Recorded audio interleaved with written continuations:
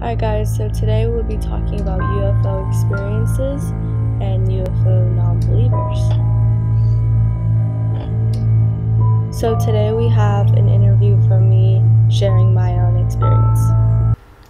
There have been a lot of cases here in San Juan High School about UFO stories, and we have here Eliana to tell her story.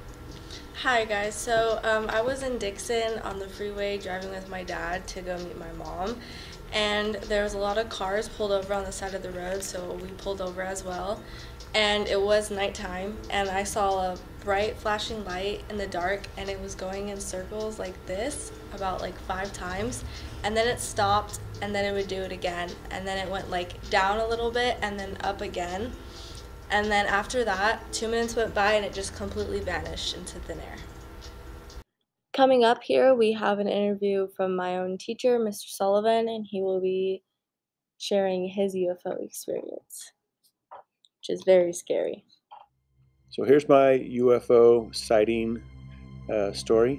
It was July 29th of 2019, and about 10:30 at night, I was walking at the top of the hill around from my apartment.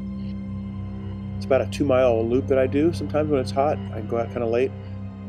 But anyway, I was walking about halfway through my walk, and up to my right, above these oak trees, I saw what I thought was a drone at first. So I looked up there to see if it was a drone, and then as soon as I kind of got my eye focused on it, the light kind of shifted almost like a laser kind of thing and shot down to my left a little bit, but I was still kind of thinking, hey, there's some kids in the trees with a laser pointer or whatever.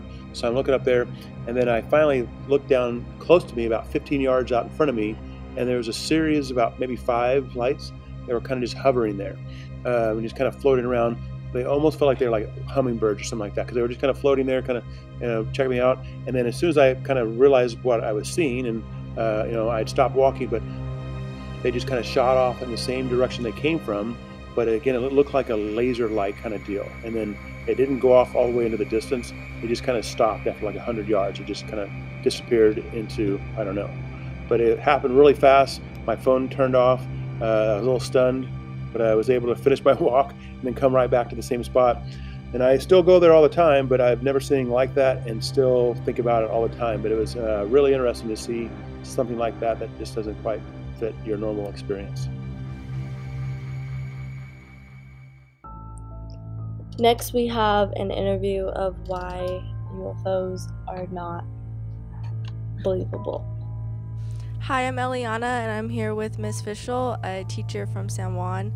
She teaches chemistry, and today she's going to be sharing with us why she believes that UFOs are not real.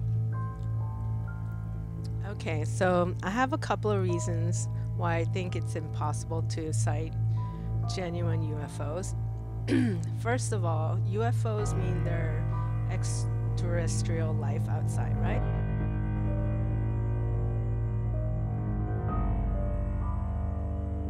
Right? Their aliens are sending these vehicles our way. Well, first of all, I think that's impossible because light speed, the fastest speed any object can travel in space is the speed of light. When you go at the speed of light, you cannot actually leave our solar system and survive to get to another in a reasonable amount of time. So that's why I think it's impossible for an extraterrestrial life to even exist.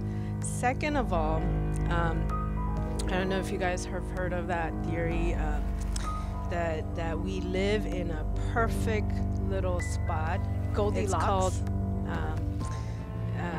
theory that our planet is in just the right spot with just the right amount of sunlight and solar energy, and also that and then this is because of what they call a fine-tuning theory.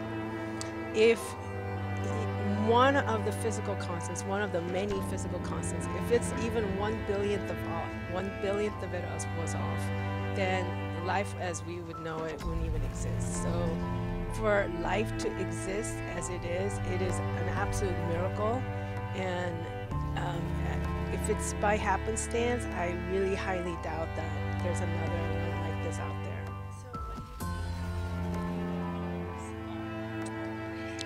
I think it's mostly wishful thinking. So if you see an object that cannot be explained, you want to believe that maybe it's life from outside, from outer space. I have a feeling maybe it's some sort of other flying objects, or sometimes it's really made up. But that's just my personal opinion. Thank you.